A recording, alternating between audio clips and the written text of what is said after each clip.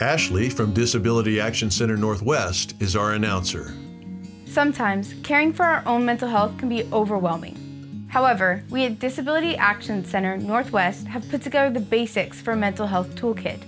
By creating your own personalized toolkit, you can bypass barriers and be in control of your own care. A red toolbox drops into a construction scene with lots of bare wooden trusses. The box opens and the title, Episode 2, Healthy Schedules, pops out of the box. Having a healthy schedule is probably one of the most important parts of taking care of yourself.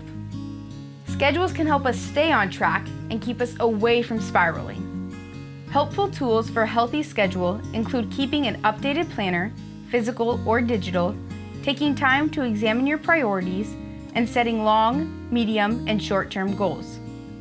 In this activity, let's try breaking our lives into 4 categories: emotional, physical, social, and professional. The scene is a whiteboard with the 4 categories and lists under those categories. Rank these by how they are affecting your life, from 1st to 4th. List specific activities with each category. Remember, there are no wrong answers to this, only you will see them. After ranking how things currently are, rank how you would like them to be.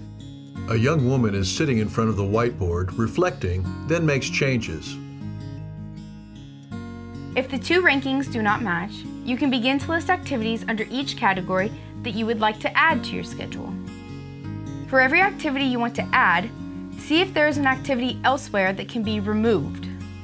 The goal isn't to put more on your plate, but to balance your plate. So now that you have your priorities organized and obtainable goals set, let's make a vision board.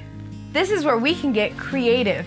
A vision board is displayed with lots of magazine pictures and printed or cut out phrases already on it. You can use words, cut out photos, stickers, or drawings. This board is a place for you to envision what you want your life to look like.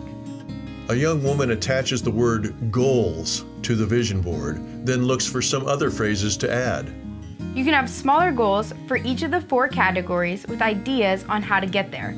Everyone's board will be different, and that's perfect. The woman's fingers smooth out the word wow on the vision board. Use this board as a personal reminder for when you may feel lost, overwhelmed, or unsure what steps to take next. She stands back and examines her vision board, then adds the phrase bright ideas. Put it somewhere visible, so every time you see it, you can be reminded of your goals. She leans her vision board against the wall over her counter space, then steps back and looks at it approvingly. A healthy schedule can help you keep in control.